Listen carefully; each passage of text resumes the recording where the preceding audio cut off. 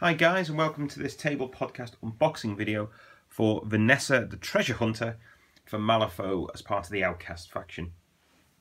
So as previous videos, for those who are following, we are doing a Tale of Ex-Gamers as part of the table podcast where we all get into Malifaux. So this is one of my next purchases for the Outcasts, based on using the Hired Swords box set with Victoria as the Masters as the starter. So I picked Vanessa mainly because it's another lady, it's another sister who can go in. It is just one model. I've never had a one model box Malifaux before, so we shall see what to expect. Is the foam? Oh, there still is foam in this one. Okay, so she's got a 30mm base.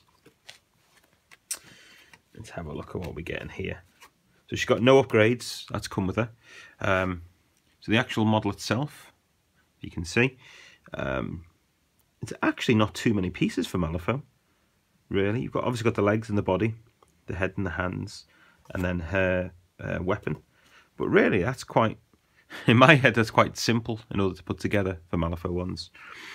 So in terms of a rule, she is a sister, so she gets the actions that Victoria's can bounce around and obviously drag people around, which is really good.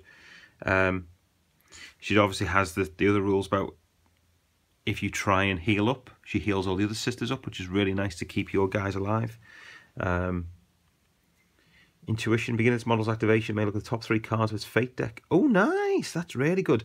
So you can look at that and think, right, I'm about to cast, I'm about to attack, whatever you're going to do, and make sure you pull it off.